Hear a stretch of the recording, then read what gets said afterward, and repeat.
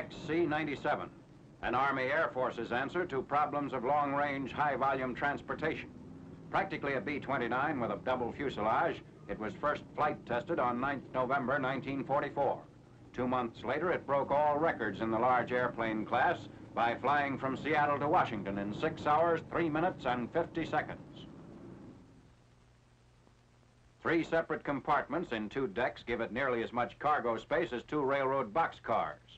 A ramp, which can be extended or retracted in less than a minute, is motivated by a monorail lift. This electric traverse hoist operates the full length of the main cabin on the upper deck. The hoist is used for direct lifting, load positioning, and towing. The ramp is adjustable in width and slope to accommodate vehicles of various tread and height.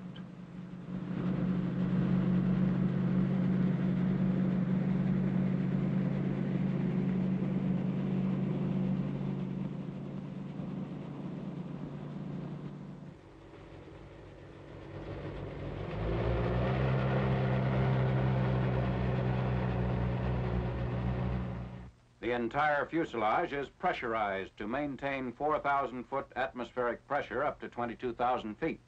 According to Boeing figures, the fuselage has a total volume of 7,066 cubic feet, of which 89% can be used for cargo. Illustrating a few of many loading possibilities.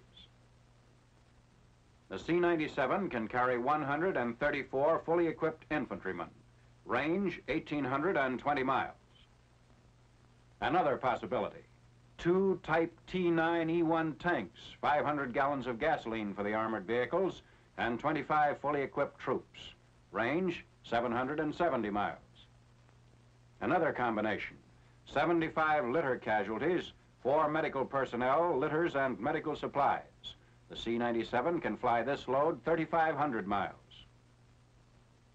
Lower compartment doors swing to the ground, making their self-contained stairs available for rapid personnel loading.